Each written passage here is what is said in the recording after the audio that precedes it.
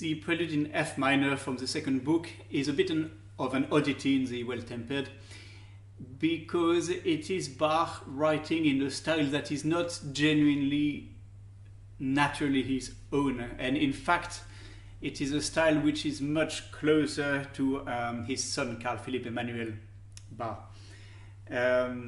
And it is probably an attempt for Bach to show that he was in tune with the style of the time, and that should he want to write in that style, he could not only do it, but do it extremely well.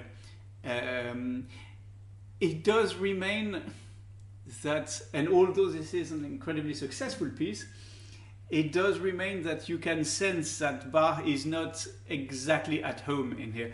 Now, what I mean by not his style, I mean this is what you would call the stil galant or Empfindung, I think you call it in German. The two are not exactly similar, but they are. It's a greater simplicity of writing, less polyphonic complexity, a more clear and direct emphasis on feeling. It really is sort of pre-classical style in some way. The prelude runs like this.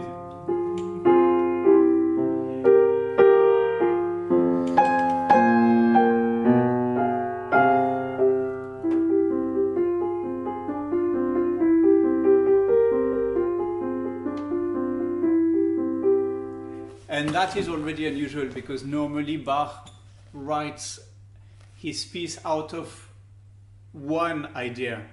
And here, after 4 bar, you have a second idea. So you have two sharply contrasted ideas at the beginning.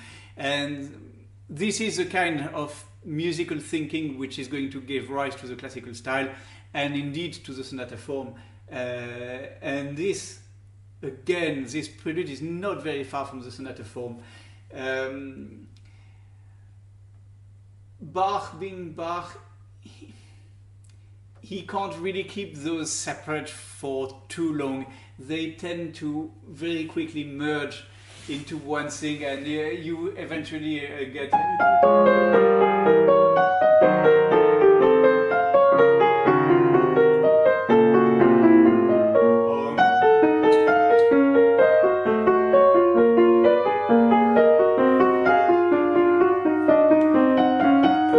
So that those two separate strands of music tend to join and become hard to dissociate any longer. So in that sense, Bach is still being himself while writing that piece. But yeah, so it remains a little bit of an experiment in the collection. And the fugue is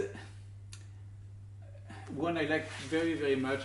The prelude has real depth of feeling. At least that's how I mean, although I suppose you could conceive the prelude as being fairly sort of almost superficial in its very gentle melancholy.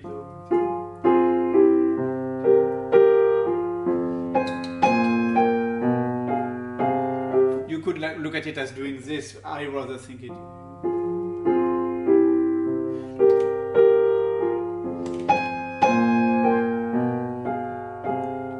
slightly deeper. The fugue is definitely lighter in spirit.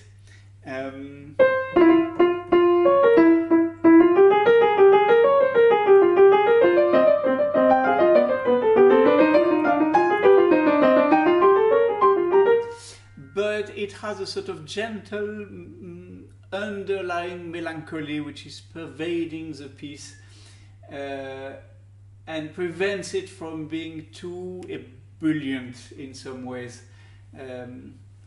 It has a soft undertone. I don't want to say too much about it because I think it very much does speak for itself. So I'll just get on with it.